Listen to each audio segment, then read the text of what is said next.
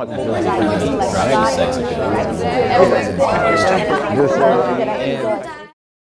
got an A-Boogie side of me and an artist side of me. My real name is Artist. Like, I like to stick to my other lane, like my love song lane, because that's where most of my fan base is at. A-Boogie with the Hoodie, that's like the rapping side of me going balls. It's basically just me and Don Q going crazy, getting that bag.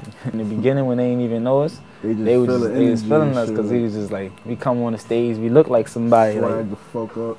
We the kings of the Bronx, man.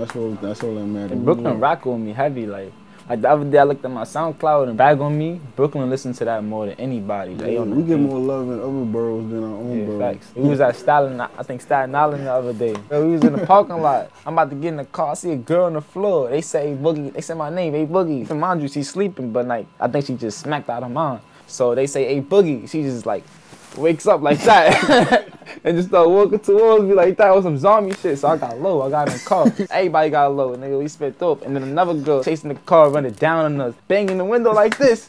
You not gonna take a picture with me? I'm like, nah, I'm not gonna take a picture. I gotta go. So she just started wild, banging the door down. Nigga just sitting there in traffic while she just hitting the window. I'm just looking at her like, chill. Like, nah, you can't be doing this right now. And then we just got up out of the boys' cave. Shit was crazy.